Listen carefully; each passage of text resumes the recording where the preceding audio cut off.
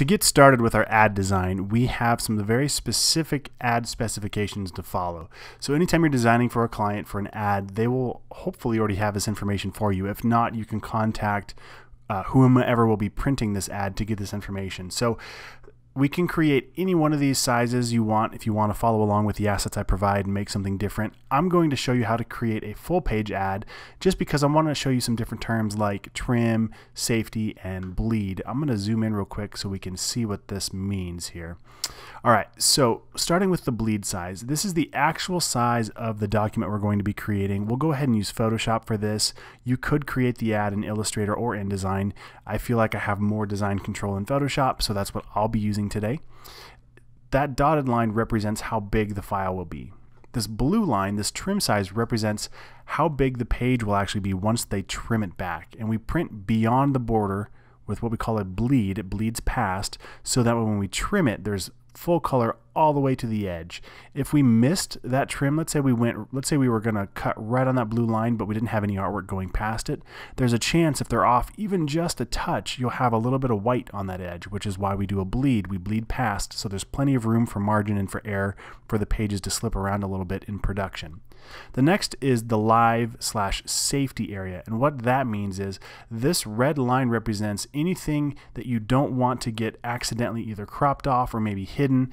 You know, especially let's say this is a full page ad and it's the spine is down the left hand side. Well, because of where the gluing is on the book and how it's produced, it might be difficult to read anything, you know, beyond this red line. It might get stuck in that fold a little bit, or vice versa. If this sits on the left hand side and this spine's on the right, same thing over here.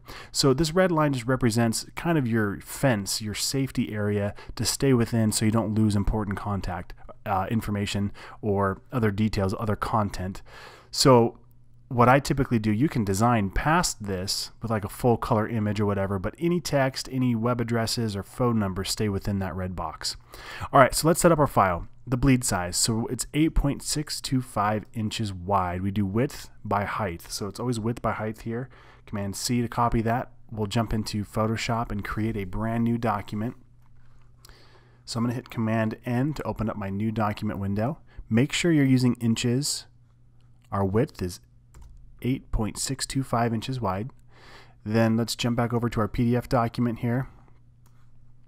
And the next one is 11.125 inches. So that is our height, 11.125 inches. 300 DPI, and we have our CMYK file set up, so we're good to go. I'll hit OK. And now the first thing I always do when I get this far is hit Command S to save this document, or save as if it's the first time you've done it. And I'll just throw this on my desktop for right now, and we'll call this mountain bike full page ad. I'll hit save.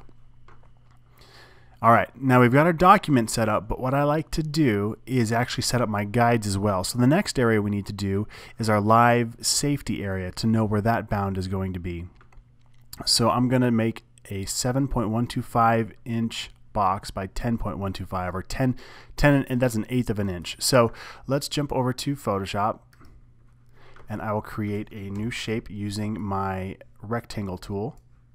I'll click and drag. It doesn't matter how big it is, because what I'm going to do is hit Command T to free transform this, and by default it uses a percentage, but we can actually key in a physical dimension. So that was 7.125, and now if I type IN for inches, it'll force that to be inches.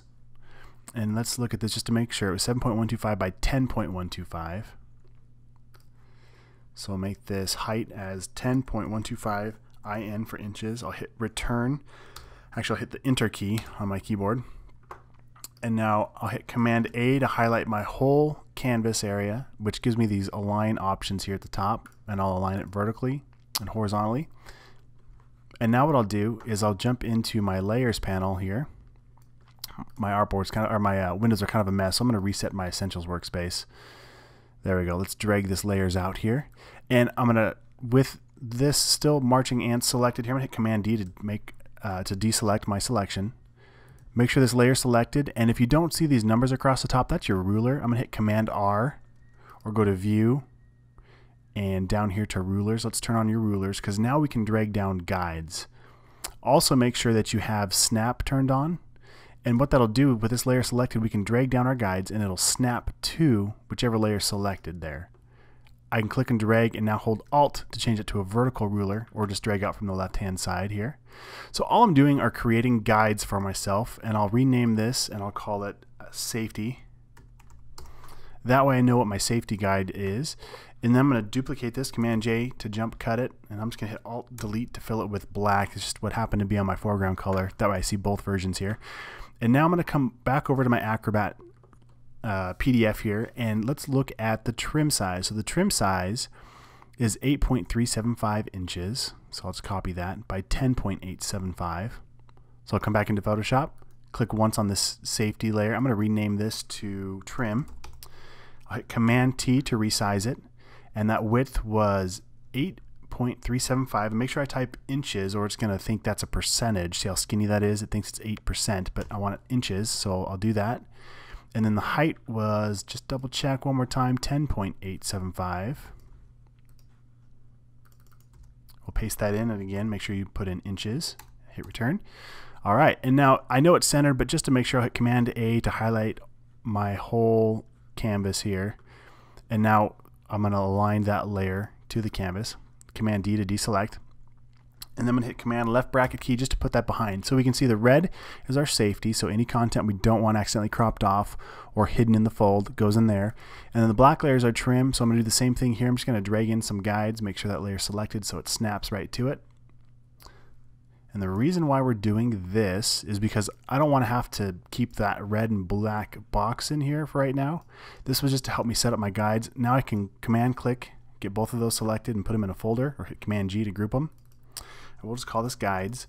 Now I can turn this layer off, but I can still see my guide. So I know anything beyond this top guide is going to get completely cut off, and then anything in this area is going to be printed. But if we want to keep it safe, we keep it within these guides. Hopefully that makes sense, but now we're set up and ready to start collecting our assets for this file. So go ahead and save that one more time, and in the next lesson we'll start pulling in our assets.